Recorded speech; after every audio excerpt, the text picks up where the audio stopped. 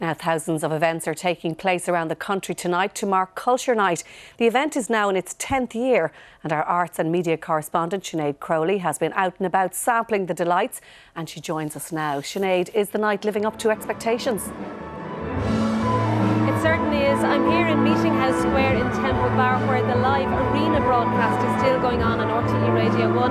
The weather is dry tonight, unlike last year. The atmosphere is great. I'd say we're going to hear some applause in a second, judging by what's going on behind me. And it is 10 years since Culture Night started. It really is hard to believe.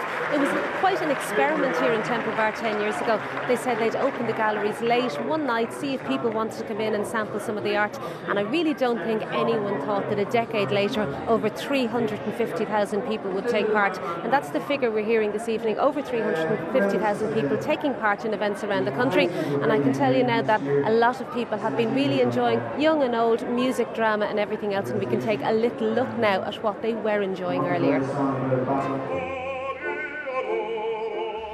Right back where it first began, the RTE Concert Orchestra were among the performers in Temple Bar in Dublin tonight. 10 years ago, Culture Night started in this little corner of the capital. Now it's nationwide. In Galway there was living art at the Spanish Arch, while the Contempo Quartet got feet tapping in the city, and younger artists got some hands-on hat-making experience. Among the performers in Limerick were members of the Patterns Dance Collective, performing at the Riverside Garden in the Hunt Museum. I'm very happy with all the audience and clapping and everything.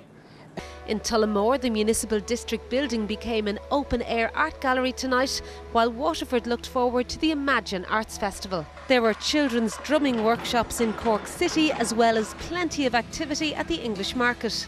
Meanwhile, back in Dublin, the 10th birthday celebrations were in full swing. We came to the first one and it was, at the time it was amazing, but over the years we've seen it grow. So I like Dublin.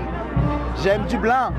I think it's quite incredible what's happened. I mean, it's really grown, in particular in the last 3 years, and even this year, marking the 10th year, there's just been a real buzz about it.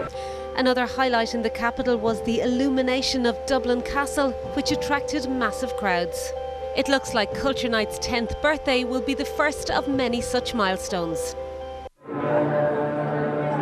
So just a small sample there of over 1,500 events that happened all over the country tonight. And worth noting as well this year that Culture Night went international, because there were events in New York, in Leeds and in Paris as well. Artists always really like taking part in Culture Night because it's a chance for people to actually talk to them and ask them what they're doing and find out a little bit more.